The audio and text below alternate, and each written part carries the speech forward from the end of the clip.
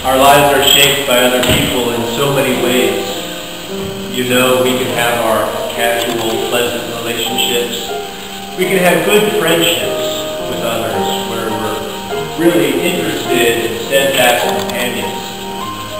We can be codependent with others for our strokes because of how twisted up we are inside. We can even be hangers-on. But what would it be like to be a pupil or a disciple of a teacher or a master? Let's say with one who is of the very life force of the whole cosmos. One of the reasons God came is so we would have someone to follow. You can't follow after God undefined, really. You can't follow after God, vague spirit, or someone else's vision or someone else's story. Can adhere to what God has communicated, can follow after that God. But do we have an example? Do we have a teacher, a master of that way? One reason God came is so we could be discipled, if you can believe it.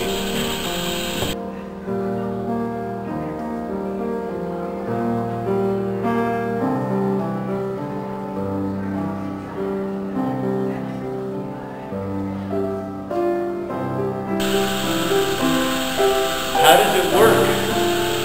Jesus calls. Somehow, he calls in various ways. One joins him in his way of going your way.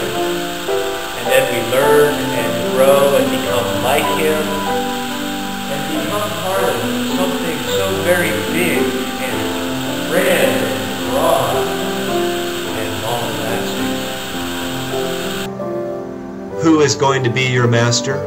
Will it be a regular good human, a teacher of a religious way? Or will it be the holy, the divine God in the flesh, who came that we might have a teacher, a leader, a master?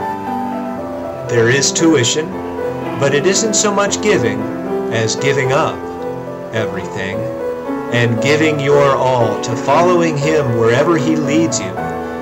This only goes to joy and to good. We're having a Lenten journey at First Presbyterian Church. We're invited. It's to become disciples. Thanks be to God.